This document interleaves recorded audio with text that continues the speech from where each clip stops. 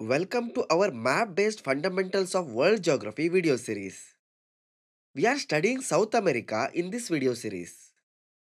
We completed Pampas, Parana and Uruguay rivers, few notable peaks of the Andes, and Gran Chaco in previous video.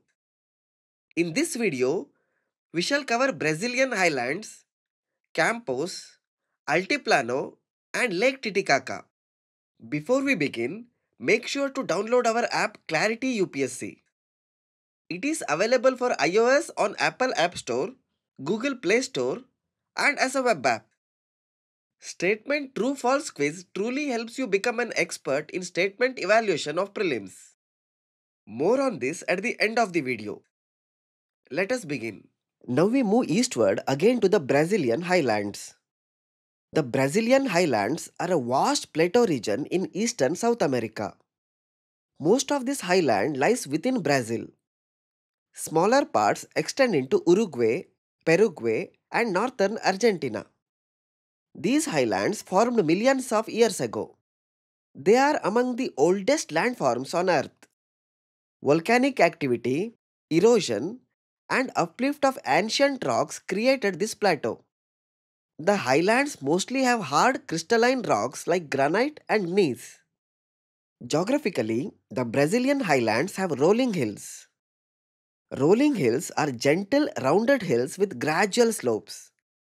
The eastern edges of these highlands rise sharply from the coastal plain. This steep slope is called an escarpment. An escarpment is a long cliff or steep slope separating two areas of different elevation. Here it is called the Great Escarpment. It separates the coastal plains from the higher plateau inland. Important mountain ranges are part of these highlands. They include Cerrado do Mar and Serra da Mantiqueira.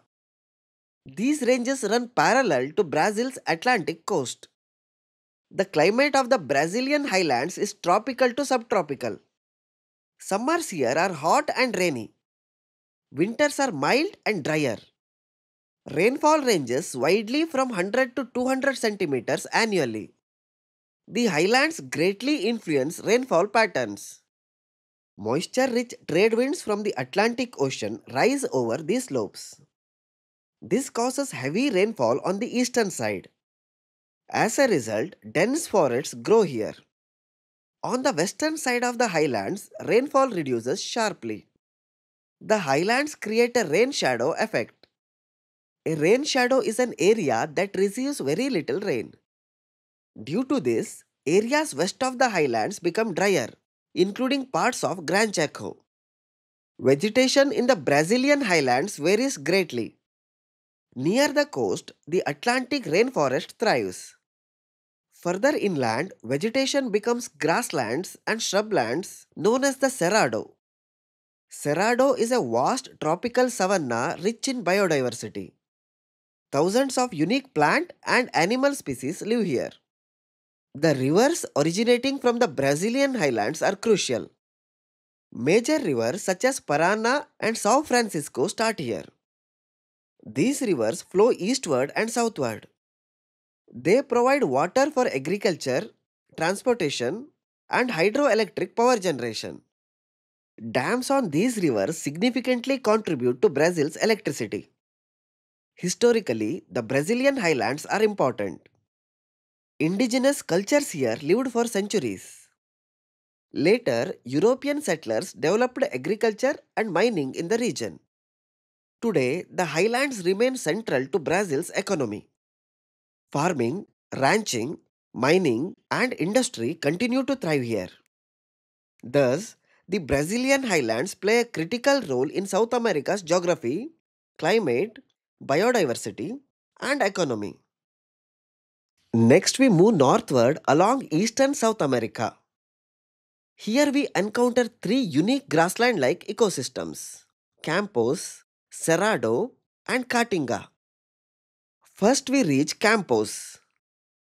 It stretches from about 18 degrees south latitude to 31 degrees south latitude. Campos covers parts of southern Brazil, Uruguay, and a small area of northeastern Argentina. Campos is primarily a grassland region. Its landscape is flat with gently rolling areas. Rainfall here is moderate. Vegetation mainly includes grasses and few scattered shrubs. Trees are uncommon due to regular fires and grazing by cattle. Campos has a mild climate with distinct wet and dry seasons. Winters are relatively cooler compared to regions further north. Moving slightly north, we enter the Cerrado region. Cerrado lies mainly in central Brazil and partly extends into eastern Bolivia and northern Paraguay. Cerrado is also grassland, but it differs significantly from Campos. It is a tropical savanna with more diverse vegetation. Cerrado has tall grasses, scattered shrubs, and notably many small twisted trees. Trees here are adapted to survive dry spells and frequent fires. Rainfall in Cerrado is higher than in Campos. It ranges from about 100 to 200 centimeters annually. Cerrado experiences distinct wet and dry seasons. This savanna is known globally for its rich biodiversity. Many unique animal and plant species are found only here. Further north is Caatinga. This ecosystem lies entirely within northeastern Brazil. Caatinga differs clearly from both Campos and Cerrado. It is a dry shrubland region. Rainfall here is very low, usually less than 80 centimeters per year. Caatinga experiences long droughts regularly. Its vegetation is specially adapted for such conditions.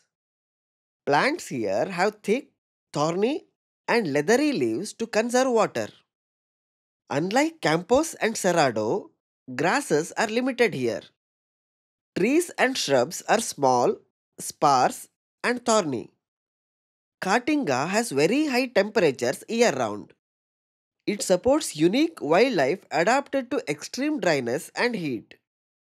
Thus, moving from south to north, Campos, Cerrado, and Caatinga form a continuous but diverse ecological belt. Each has distinct climate, vegetation, and wildlife. Together, these three ecosystems show South America's remarkable ecological diversity. Now we move westward again into the Andes region. Here we find a vast high altitude plateau called the Altiplano.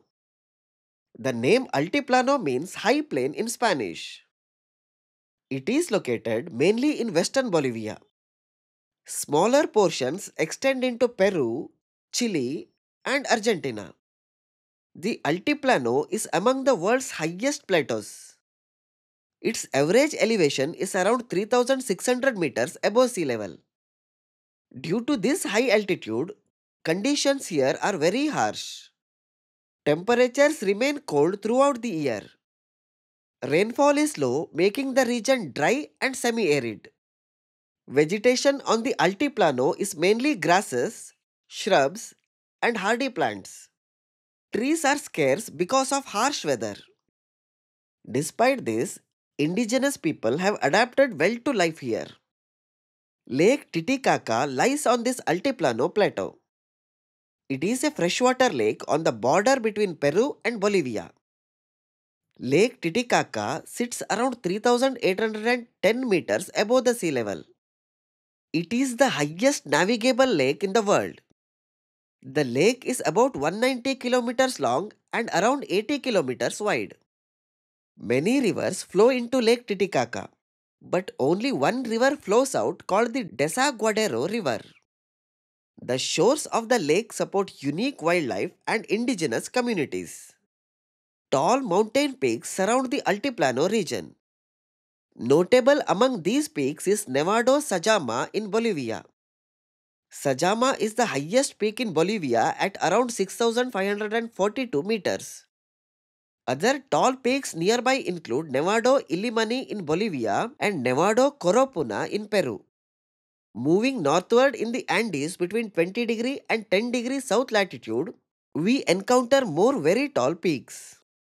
One prominent mountain here is Nevado Huascaran. It lies entirely within Peru.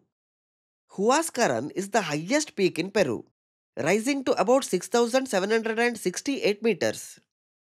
It is famous for challenging climbing conditions and glaciers. Another notable peak is Yerupaja. Yerupaja is also located in Peru. It stands approximately 6,635 meters. It is considered one of the most challenging mountains to climb in the Andes due to steep slopes and harsh conditions. These high mountains of the Andes showcase dramatic geography. Their altitude, weather, and natural beauty make them significant landmarks in South America. This is all about this video. We will study other features in next video. Subscribe to our YouTube channel Clarity of Concept UPSC. Download our app Clarity UPSC from App Store, Play Store, or as a web app. Links of these are given below. You get up-to-date UPSC relevant curated news in our app. Make sure you check out practice section. It has topic by topic statement analysis quiz section. It helps you master statement evaluation and develop critical thinking skills important for UPSC and all other multiple choice based questions of preliminary examinations. It has 5 levels of difficulty, making the learning fully challenging and retain longer. Download now.